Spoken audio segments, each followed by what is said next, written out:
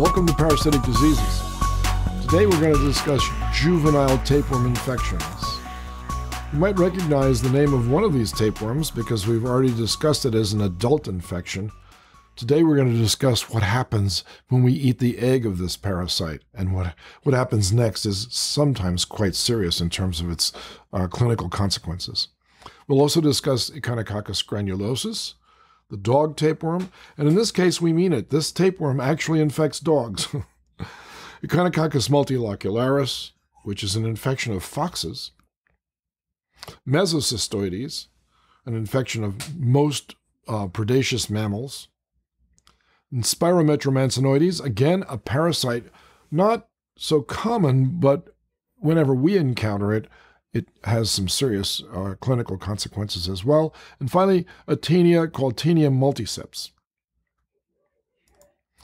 Let's begin with cysticercosis and neurocysticercosis as caused by the larval form of Taenia solium.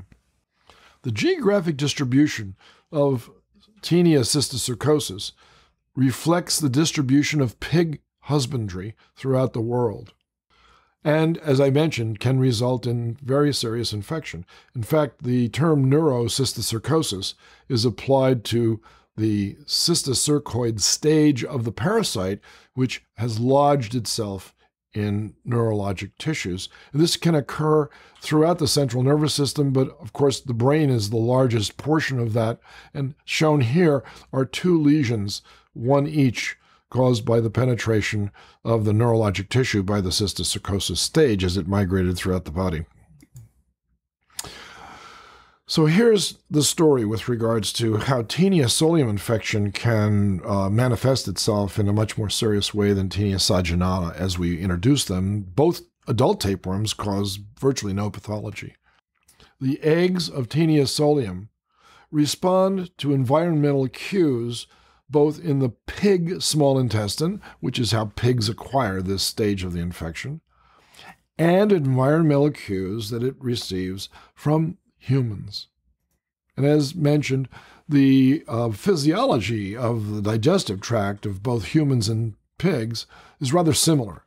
So if humans ingest the egg of Taenia solium, it traverses the esophagus, enters the small intestine, and it is there that it's stimulated to hatch.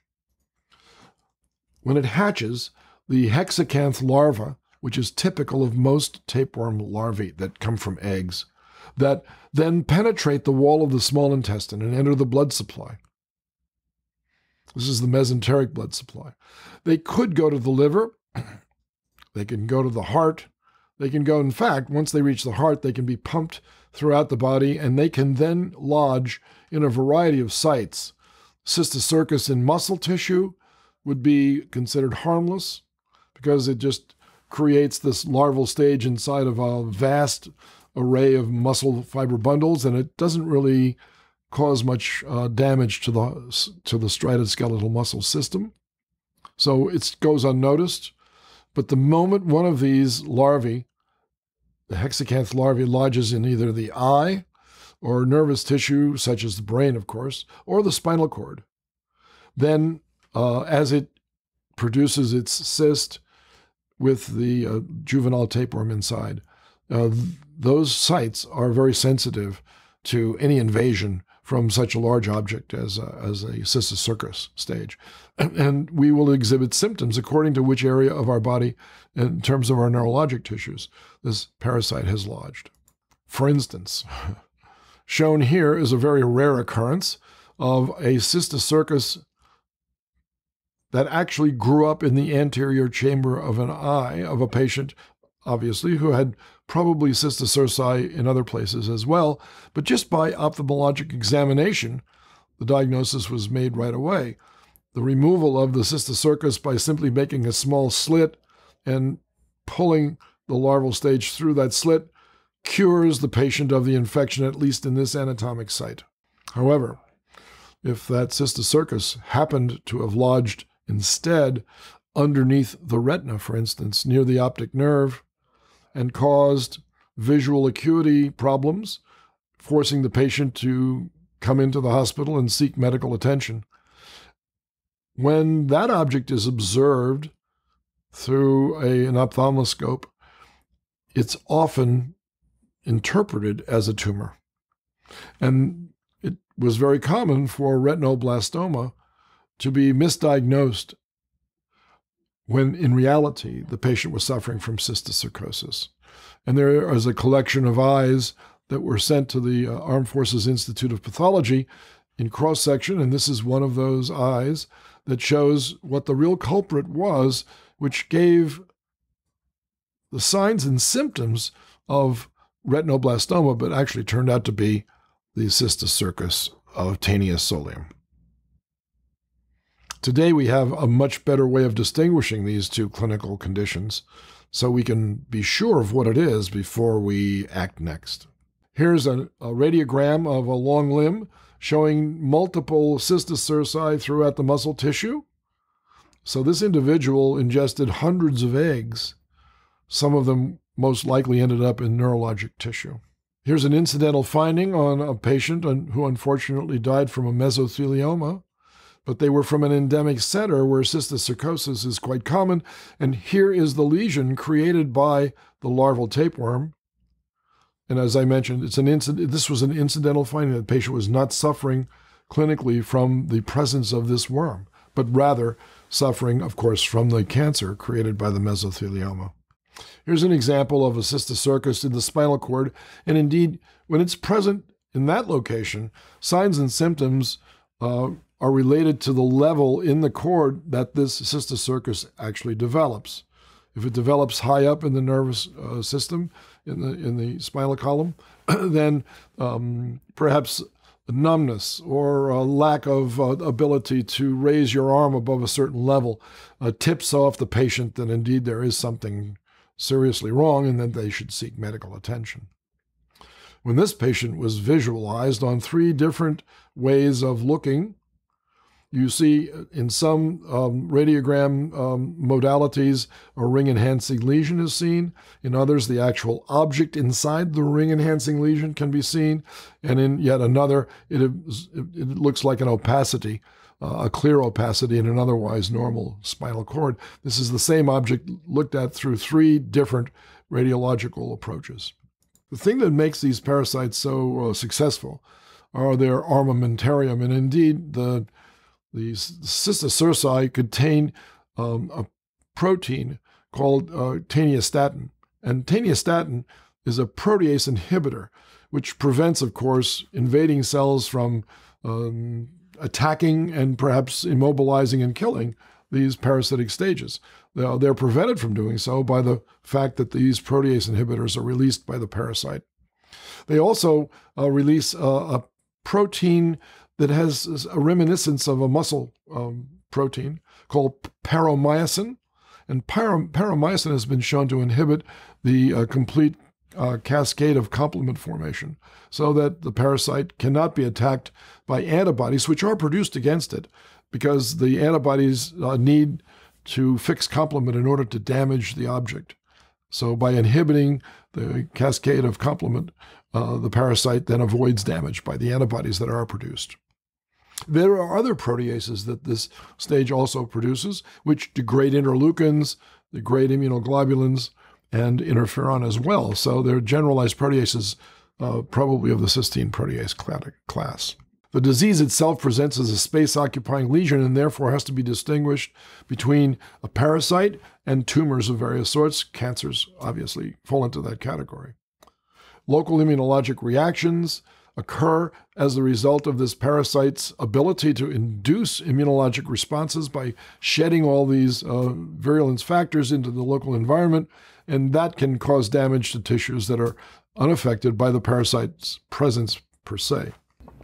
And now Dr. Daniel Griffin is going to give a clinical vignette illustrating the pathogenesis of this infection.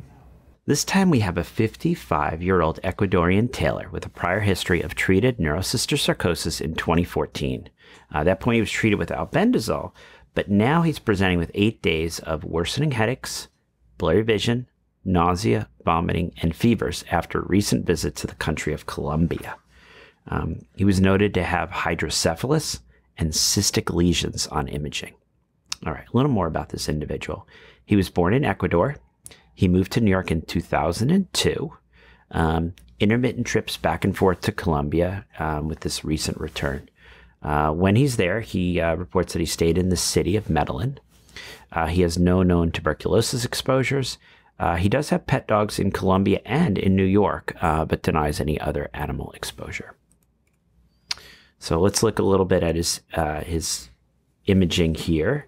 And this is read as showing hydrocephalus with mass effect, including effacement of the sulci and partial effacement of the basal cisterns. Now, I'm going to sort of, I know for a lot of people it might be a little bit difficult to read brain imaging. When I say normally you're going to see sort of a little bit of irregularity along here, but this is almost smooth. And so that's the effacement that we're talking about. Here's another image showing it as well. And so you're going to have enlargement of these are the cisterns, and then you're going to have a smoothing. And I think that's a reasonable way to think about this. So a little bit more. But now we're also going to look at the spine. In addition to the brain images, also reported that in the spine there were multiple extramedullary, they say likely intradural lesions. These had a mixed signal, and they were read as possibly cystic, and there was some enhancement as well. So this is consistent with an inflammation of the arachnoid area, so an arachnoiditis. Now let's talk a little bit about clinical disease. And this is, we're getting into invasive disease with juveniles, right? So this is not just your luminal infection, as we talked about previously.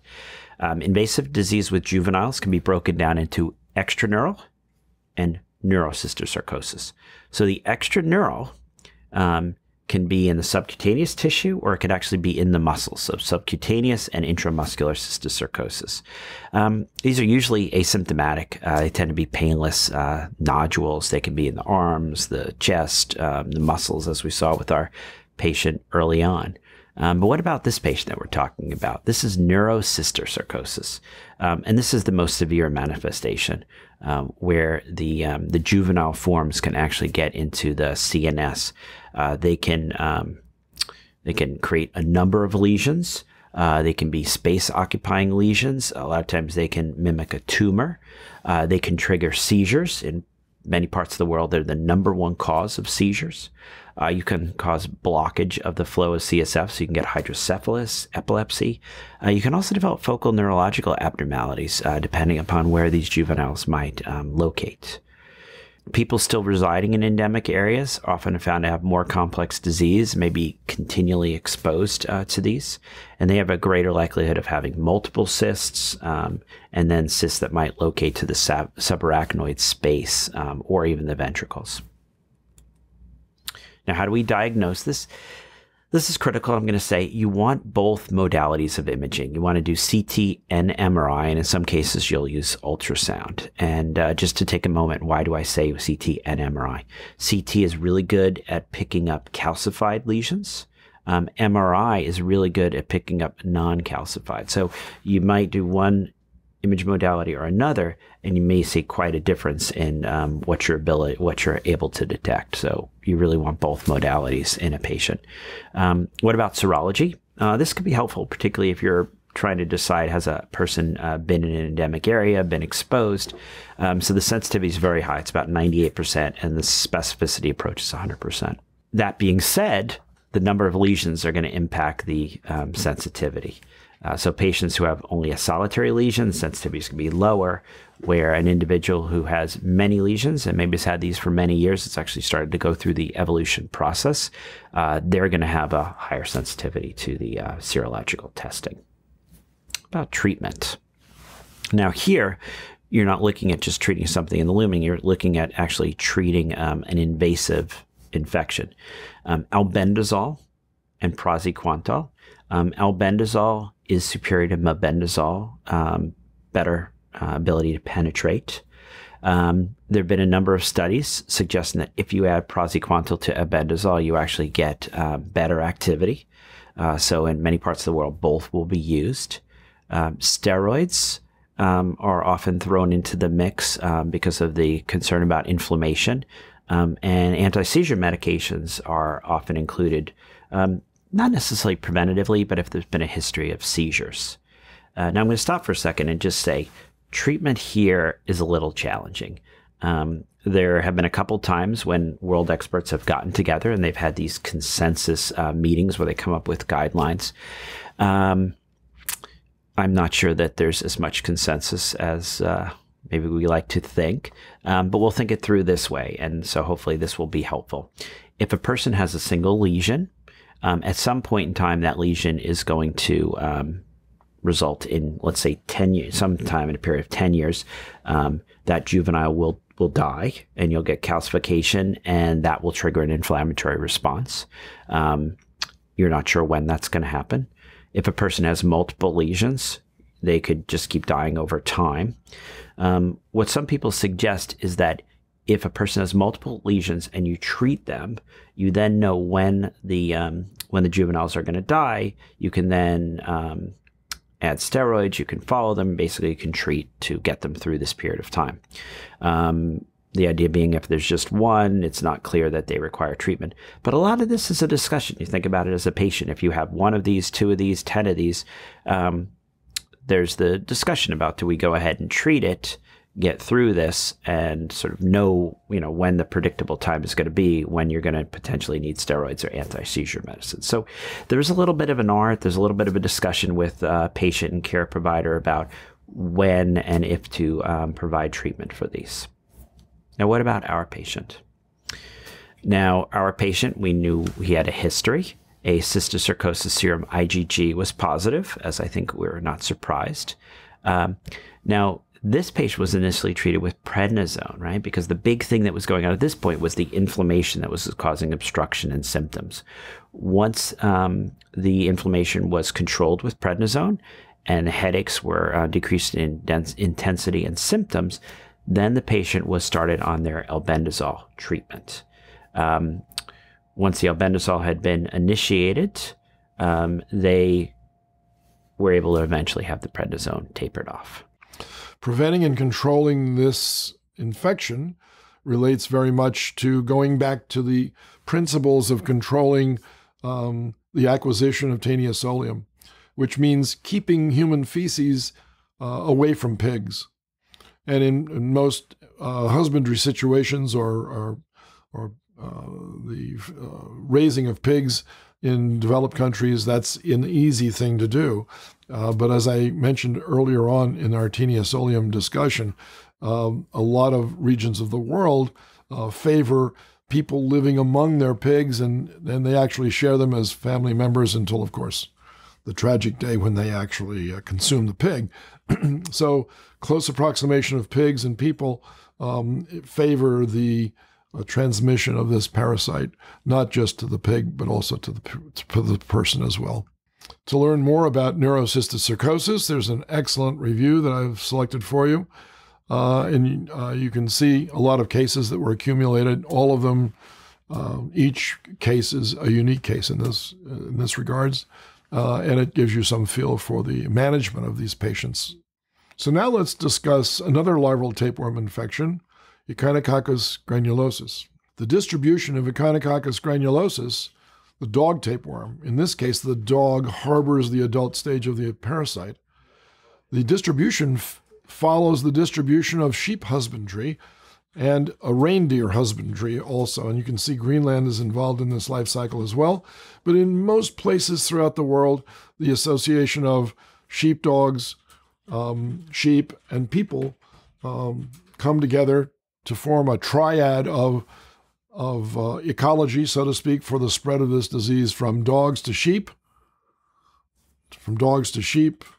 sometimes from dogs to people. This parasite was well known, although the parts of the parasite were well known, but it wasn't until much later that they were put together to form a coherent story as to the life cycle.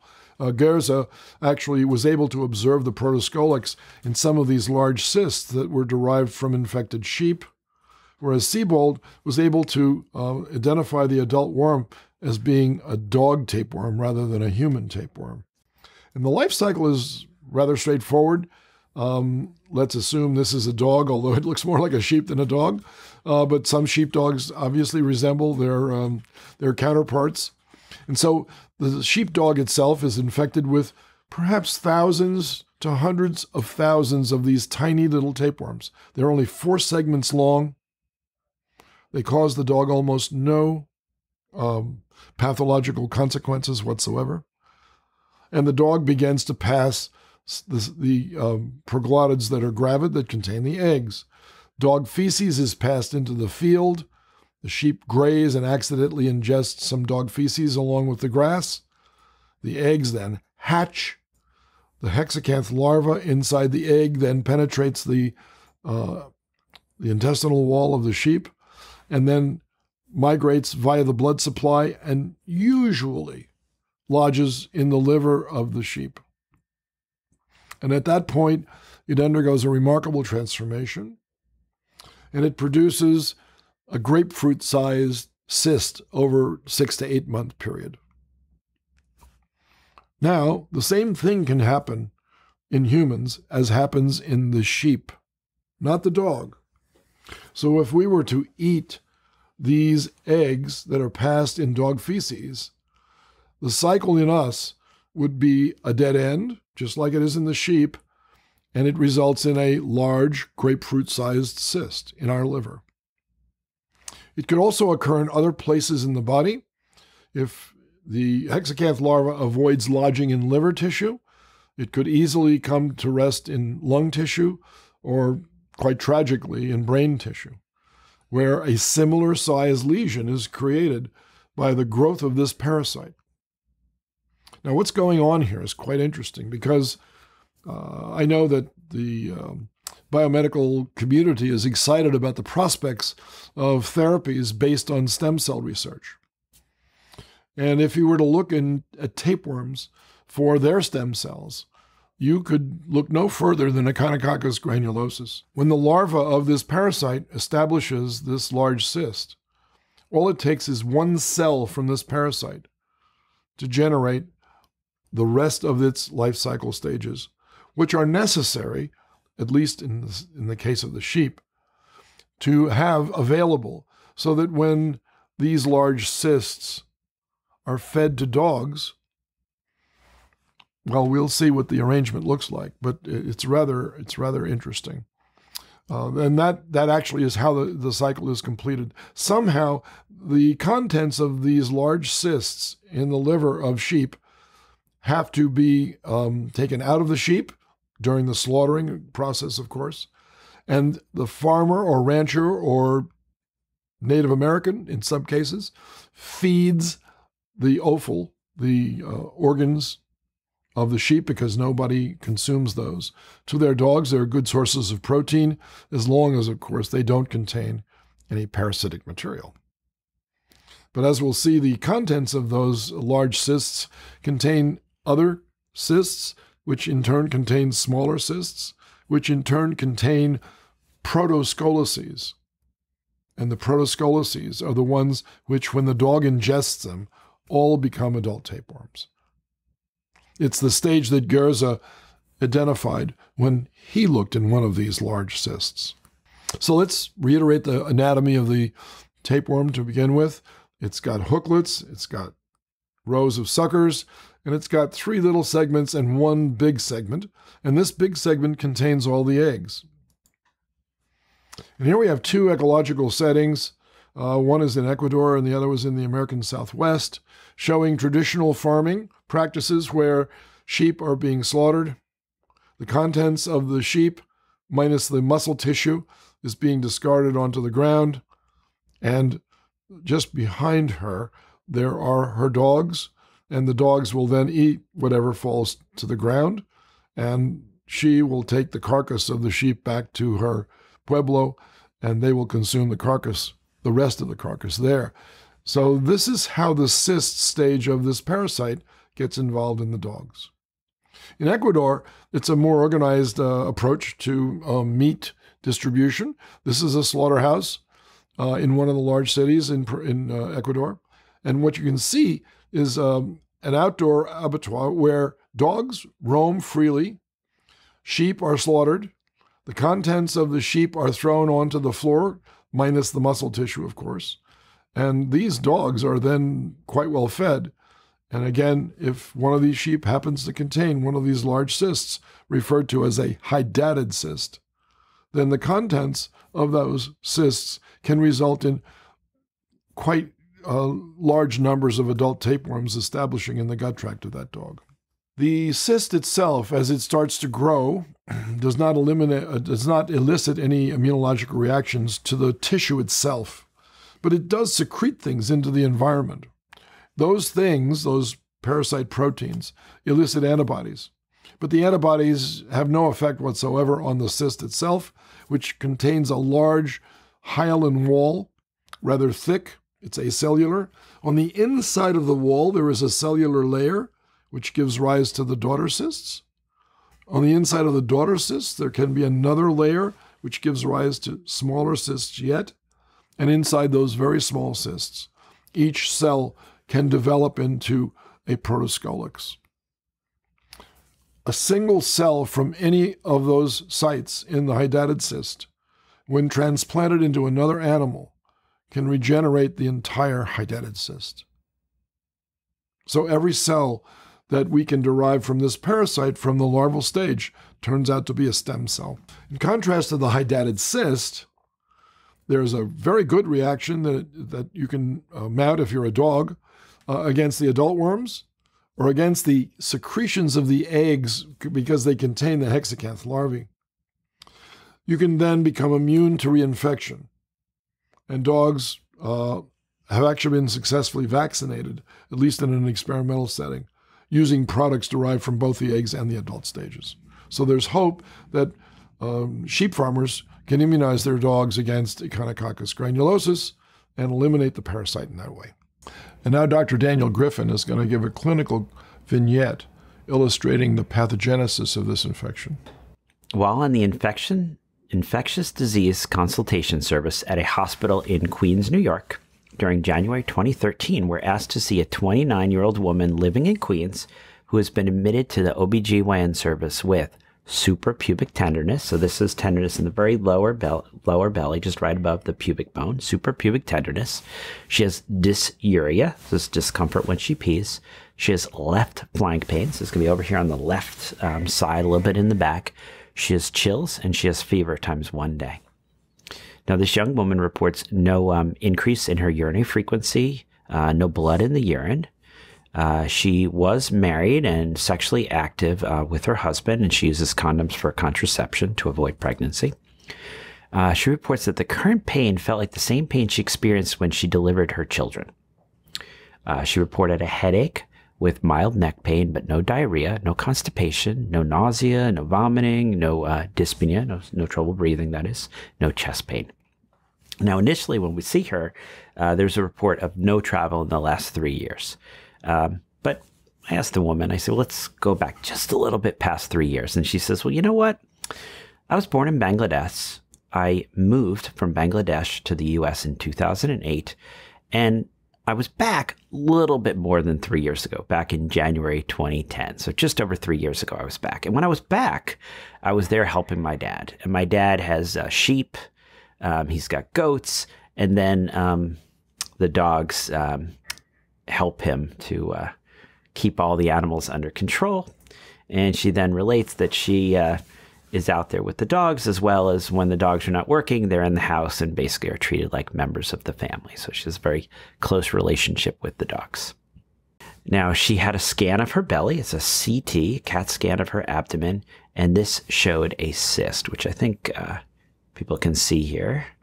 So just to give people orientation, this is the liver, and this large area here of paleness is this is the cyst. We're actually going to look at an MRI, which is going to give us a little more detail. So we see a large cyst. There looks to be a little bit of irregularity inside of this cyst as well. What does the radiologist tell us? The radiologist tells us that the CT has a heterogeneous, right, so non-uniform mass in the liver. This is a little over 8 by 5 by 5 centimeters, right? So think about 2 inches, 2 inches, 3 inches, about there. And there's a broad differential. It could be a lot of different things is what they tell us. But otherwise, the liver itself is normal. There's no cirrhosis reported. So let's talk a little bit about clinical disease. And there's a lot here. The primary exposure, the initial infection is felt to always be asymptomatic. People initially don't have any symptoms. But then they can go on and develop symptoms when cysts form, right? So this is a juvenile, it's an invasive process. When there is invasive cyst formation, the liver is the most common site. Let's say 90% of the cysts going to develop in the liver or possibly the lungs. The lungs would be the second most common site after the liver. But unfortunately, cysts can develop really anywhere. They can be in the bone marrow, they can be in the brain, they can even be around the outside of the heart. The risk is when one of these cysts ruptures. When they do rupture, the entire contents can actually spill into the surrounding area. A couple things can happen. One is there can be an anaphylactic reaction to the spillage. The other is that the cells that form the inner lining are actually, they have a stem cell-like potential. And each one of these little cells from this germinal membrane can reestablish an entire hydatid cyst, an entire cyst. So as these spill out, you can end up with cysts just sort of all through the belly. One of the interesting clinical features that I've seen a few times is that when they're in the lungs, if they actually start to leak into the pulmonary system, into the bronchioles, patients will describe a salty taste to their sputum. The expansion and rupture of these cysts into the biliary tree can cause an issue as well. And you always worry about these fistulas forming, in addition to all the things we've talked about so far. This just gives you that distribution of where we see the hydatid cysts. So 65%, let's say, are going to be in the liver. About a quarter of the time they'll be in the lungs. About 5% they're going to be in muscles. A few percent bone marrow, a couple percent in the kidney, and then spleen and brain are less common.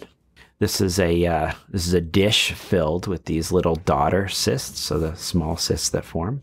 These are some histological sections, actually looking through the broad capsules. And so you can see all these different features. Here's sort of the stem, you've got a cyst, and they actually have these small daughter cysts that start to form. And then, as I mentioned, here's this germinal layer. These are these cells with this potential to form all kinds of new cysts. This is another, like a just beautiful picture. And then, to complete the life cycle, each protoscolex, if they're swallowed by a dog, can go on and form the adult tapeworm in the dog. Now, the radiogram of the upper body showing elevation in the right diagram. So we've got here with this diagram, this diaphragm elevation on the right. This is unfortunately in the brain. This is an image of a hydatid cyst in the brain itself. This is the hydatid sand. This is actually something you might find in the contents of one of these cysts should you drain it. We'll talk a little bit very soon about how we might drain these. So let's get into diagnosis. Now, diagnosis, this is a little bit careful. Think about epidemiology. Do you have to worry about this? Is there exposure to dogs? Is this an area where there's sheep and we can have this dog-sheep cycle? What about imaging? Is there a cyst that's consistent? Serology might be employed. Serologies are a little tough because the serologies have various sensitivities based on size, location, and stage. So a single early cyst, you might have a negative serological test. Well, later in disease, this will become positive. And then microscopy, you can examine the cyst contents. But let's talk a little bit as we get into treatment about how we approach this, because as mentioned, if any of this leaks, you might potentially have problems. So let's move into treatment. Treatment is based in large part upon the stage of disease. And so we're going to go through this. These are the different stages. And I've sort of changed the numbering a little bit here. You'll see 1, 2, 3, 3B, 4, and 5. Because as a clinician, I think about the stages not necessarily as the development, but as how am I going to approach this clinically. So this is this chart here is taken from a publication that I published a few years ago, actually. Hopefully making this sort of a clinician user-friendly approach. So this is our simple cyst, right? So it's one cyst. It's just single wall around the outside. The germinal layer would be here. And now in this case, if it's small enough, you can actually treat this just with albendazole. If it gets to be above a certain size, 5 centimeters tends to be the cutoff, what you may do is you may initially start with albendazole, but then you're going to do a technique called pair. And I'm going to show you some visuals on what exactly is pair. But this is going to be a way to actually go into puncture, to aspirate, and actually do this without spreading. You can think about it mechanically. When you start having septations here, if it's small enough, you might be able to treat and resolve it. But when you have lots of septations, you can't actually just aspirate and treat it. You're going to have to either remove the whole thing, or you're going to have to put a large bore needle in and break down all these septations. Once you get here, the large bore needle to break all the septations is going to be a little bit tricky. So you may again treat for a little while with albendazole, and you may actually need to remove these. Now, once you get to the point where everything is dead and it's a solid cyst that's degenerating, it's not clear that you actually need to do anything other than just follow these. So you can see our cartoons here, and these are some actual images by CAT scan, MRI, ultrasound. This is sort of this interesting, you can see the wall is starting to come off from the side. So let's talk about pair. What is pair? Puncture, aspiration, injection, and reaspiration. And this goes back to the 1980s, and it was pioneered by a Tunisian team.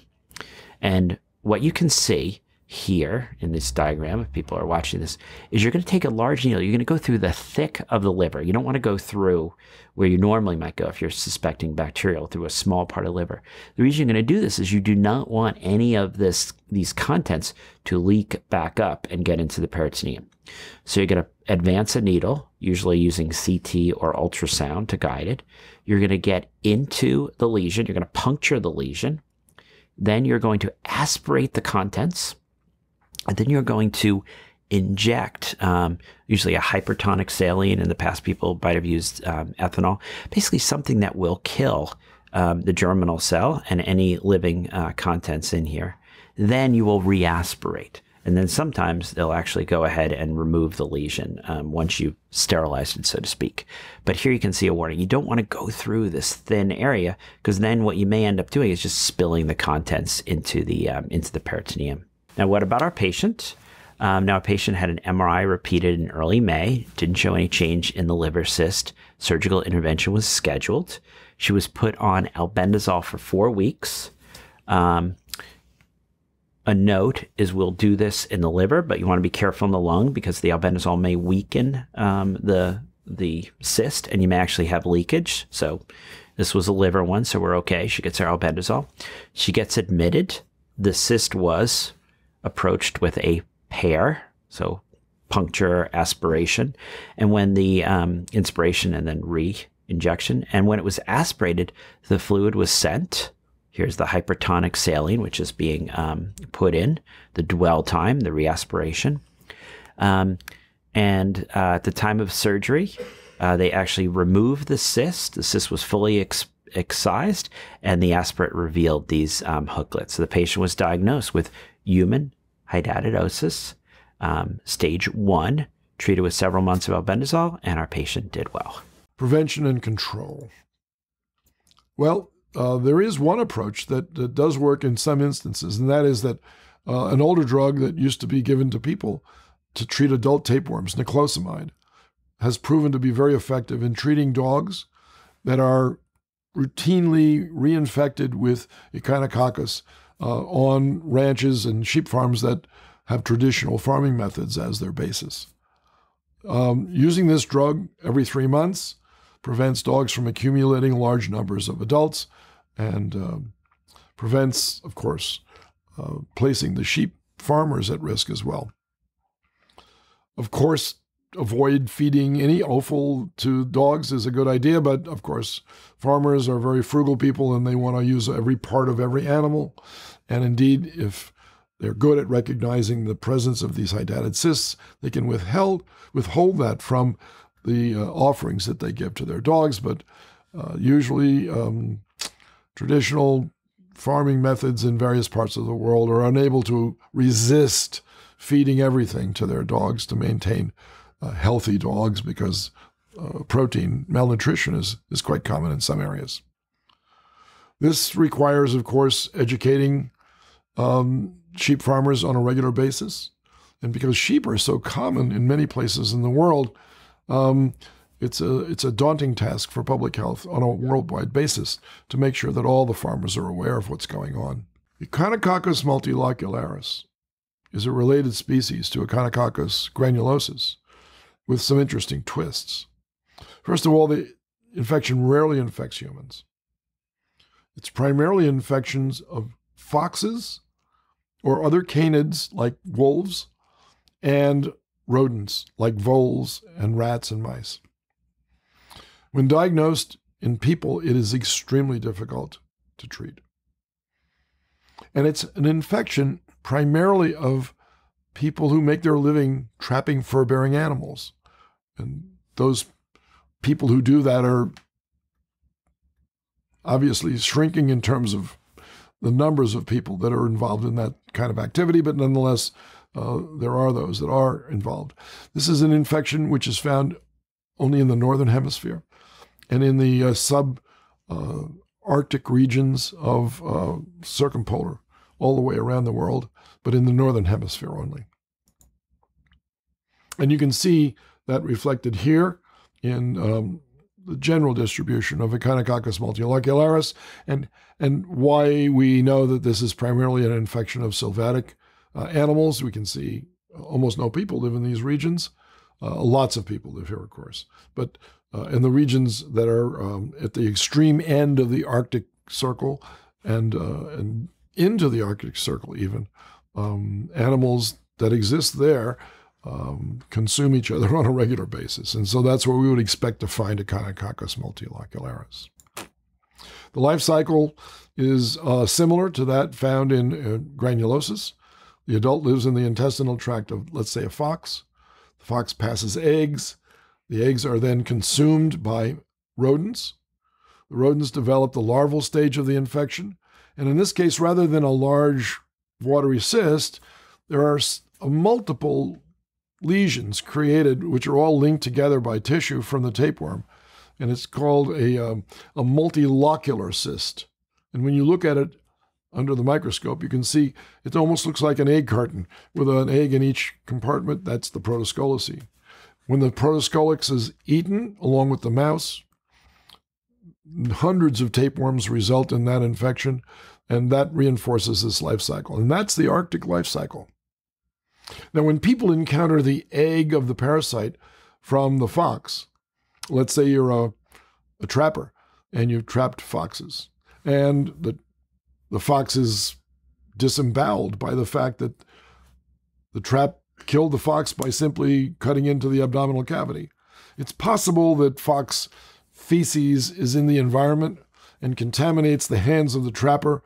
The trapper then inadvertently ingests some of these eggs. The eggs then travel down through the small intestine where they hatch. The larva then penetrates the wall of the small intestine and migrates, in this case, almost invariably to the liver.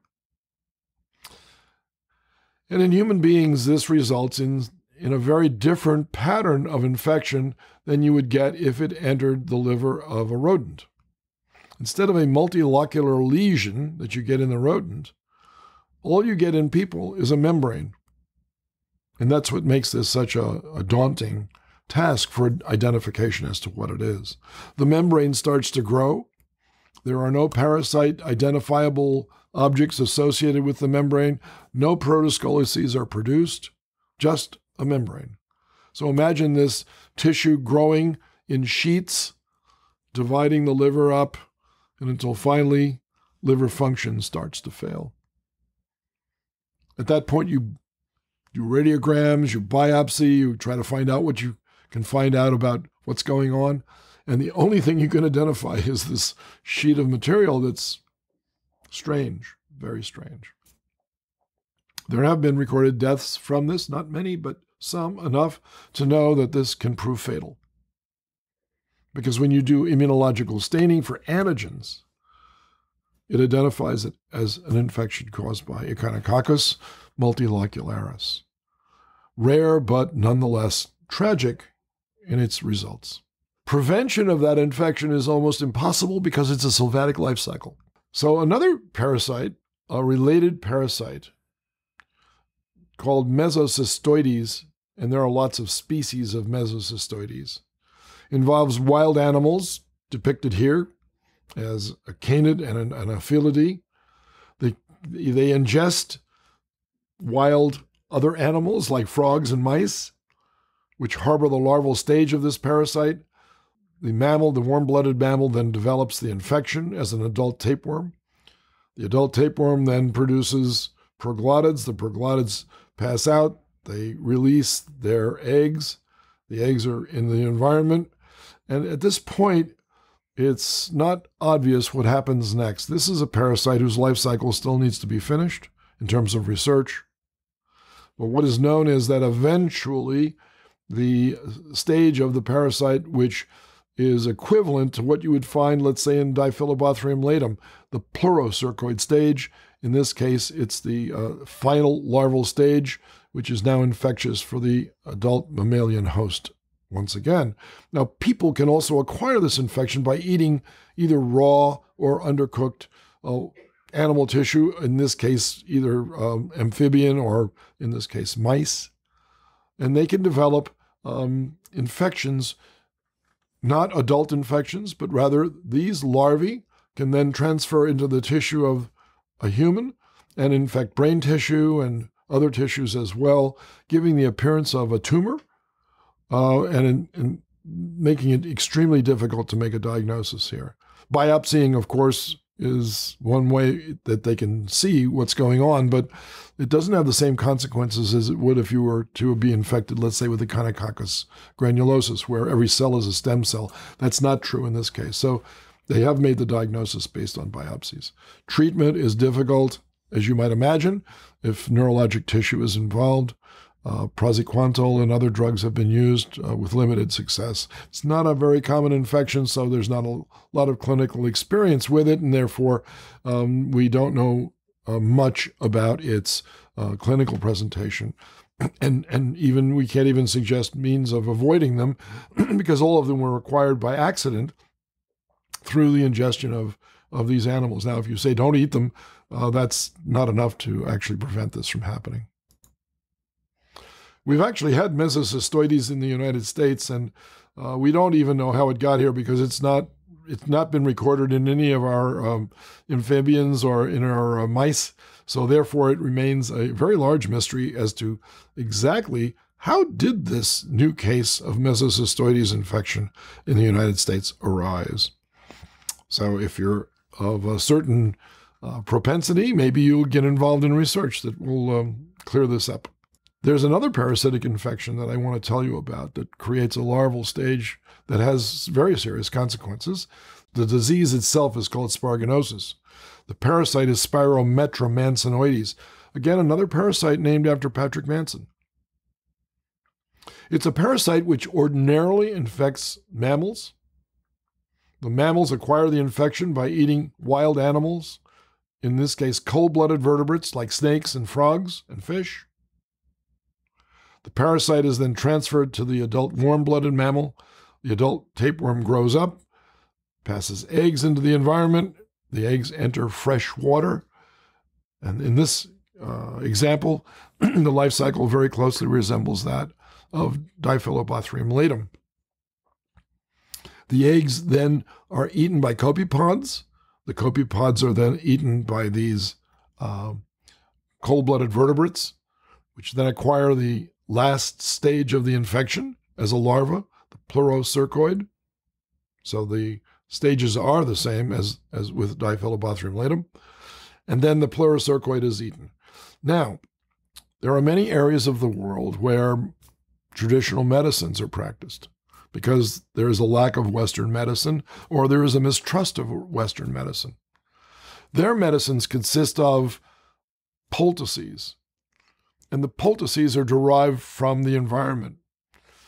Classically, they're derived from cold-blooded vertebrates like amphibians, snakes, and fish.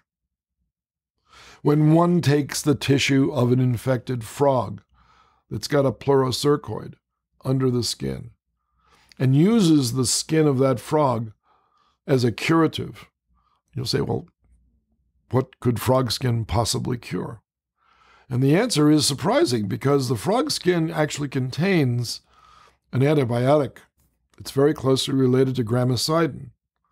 It's a class of peptides called meganins.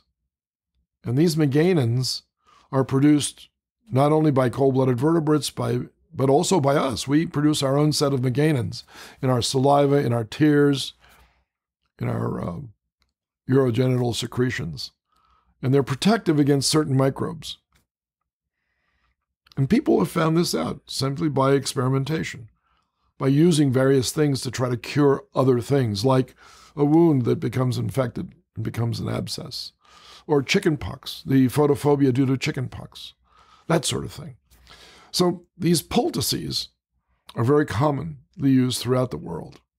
Now, the consequences are very serious, because let's now assume that you've caught a frog, you've killed the frog, you've skinned it, you know that the skin of this frog is curative, your child has an eye infection, you apply the poultice over the eye for a certain prescribed period of time, and what is supposed to happen is that the poultice is removed and the eye is all better.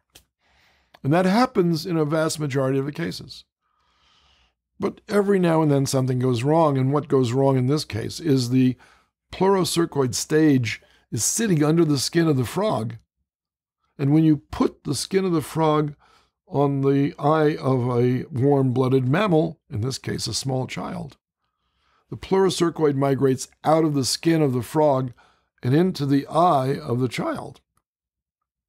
Now, it doesn't actually penetrate the skin of the eye. It actually comes to lie underneath the eyelid as a little white object. And if someone were to think enough to look under the eyelid shortly after removing this poultice, they would actually see that it's there and could remove it, and there would be no further consequence. But that's not usually what happens. What usually happens is that the parasite somehow finds its way to the back of the globe of the eye and begins to secrete material into the environment, which causes a cellulitis to develop. And this cellulitis causes the eye to become all puffed up. Furthermore, this parasite can continue migrating along the globe of the eye until it encounters the optic nerve, and the optic nerve is directly connected to the brain, of course, and as the parasite then follows the optic nerve back into the brain, it can become an infection of brain tissue. Now, the secreted products of this parasite resemble human growth hormone, and as the result, our cells respond to it by multiplying and growing, and that's where the cellulitis comes from. Now, when this happens in brain tissue, of course, there's a very serious consequence of brain tissue actually increasing in that local area. All kinds of cells are stimulated to divide as a result of exposure to this worm secretion, with lethal consequences in some cases. Very sad indeed. And that disease is known as sparganosis. And basically, that's all I've said in this slide here. If you want to learn more about the treatment of hepatic echinococosis, there's an excellent review article that I've selected for you. And obviously, there are some references to these unusual host-parasite relationships. The growth hormone-like factor produced from the pleurocercoids of Spirometra tapeworms is an excellent article which documents this. We've also discussed these tapeworms, various aspects of them, on at least 3 episodes of TWIP. You can access TWIP at microbe.tv/TWIP. Next time, we'll discuss Diphyllobothrium latum, the fish tapeworm. Thanks for listening.